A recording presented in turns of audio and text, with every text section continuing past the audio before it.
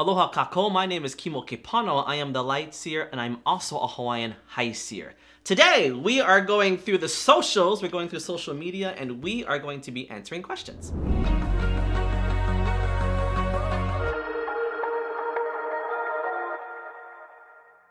First question that we have today is, what is a portal? This is one of those things that gets confusing because a portal gets confused for what a vortex is. Now, a portal is just semantics. So here's what it looks like. And for me, everything has to be evidential and experiential, meaning that I do not feel comfortable speaking about anything unless I see it over and over and over.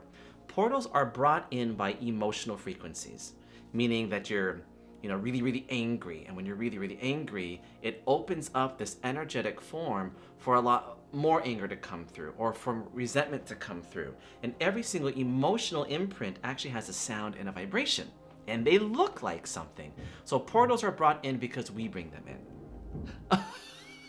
Do you hear that? We're in New York City.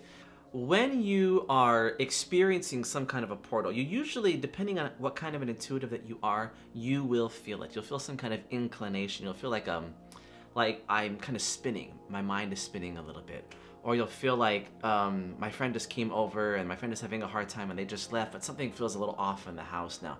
That is a portal. We'll bring them in, we drop them off, and then we leave. So a lot of times what people are sensing in their home or after leaving a really heated conversation is just someone's residual portal. Now, the big question that I get a lot is, how do we close it? Well, there's various ways to close it. The biggest and easiest way to close a portal is to remain clear. And some people will, bathe themselves in light. They'll put a little protective bubble around themselves. All of that is moving and closing portals. Easier than you think that it is. All right, next question. We're answering, what exactly is a vortex? And this is where things get a little tricky because vortex and portal are very, very similar. But think about it this way. If a portal is human, coming from human form, from our emotions and our thoughts and our actions and more, a vortex is actually coming in from nature energy. Now, a vortex might be small, might be large. Usually they are in the ground, but they are not always in the ground. I have seen vortexes in the sky, behind trees. I used to work overseas and I've seen them in the ocean. That is nature-made energy.